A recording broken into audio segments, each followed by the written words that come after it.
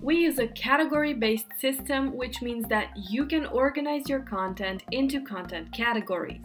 If this is your first time logging in, please make sure to go through the onboarding wizard first to get familiar with our features. There, you'll also have the opportunity to generate preset categories for your account. The preset categories you will be able to choose from are blogs from RSS, curated news, our blog posts, promotional, or quotes, questions, and fun. These are meant to give you a head start when it comes to your content mix. If you decide to use them, you'll also be able to generate a preset schedule that's based on best practices for each platform. See how you can do that in our scheduling video. You will notice there are two types of categories in your account: evergreen and share once. Use evergreen categories for content that's not time sensitive and you want to share multiple times, like when you're promoting your products or services.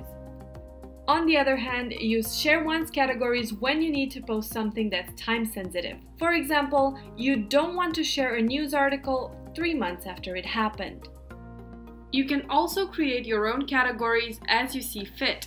To do so, click on the Create Category button at the top right corner of your page. You'll be able to name your category, add a description, choose whether the category is evergreen or share once, or select a different color label for it. You'll also be able to choose whether your category can be used as a random category or not. And if needed, you can also use advanced settings to switch up the order of posting in your category, add a short link, or UTM parameters. Once you're happy with your settings, click on Create to actually create your category. You can control which categories are publishing content and which are paused by the toggle on each category. Use the bulk editor to edit multiple posts at the same time. Using this feature, you'll be able to set all of your posts to approved or not approved, delete multiple posts, or even adjust the profiles they're assigned on. Keep in mind that depending on the volume of posts you're editing, it might take a few minutes to take effect. To get notified when an edit is successful, go to your settings and enable email notifications. Think of your categories as queues for your different types of content.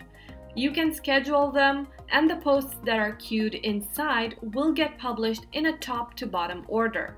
And if a category is evergreen, once we get to the bottom of the queue, we jump back up to the top. By default, you can publish in a last in, first out order, meaning that the newest posts from that category will be published first. You can change this to a first in, first out order by editing your category from the advanced settings. This is only available if you have the Switch Item in Category Posting Advanced feature enabled. If you don't, to enable it, go to your main menu and go to the Workspace settings where you can actually enable this feature. You'll also see another category-related feature there called Next in Category Sequence. When enabled, this feature allows you to create a sequence of categories to use in the same posting time in your scheduling.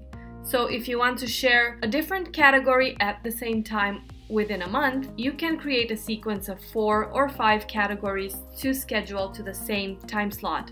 Once you've created and set up all of your categories, go ahead and add content into each of them and then add them to your schedule. If you have any issues with categories or any other SocialBee feature, feel free to email us at hello@socialbee.io.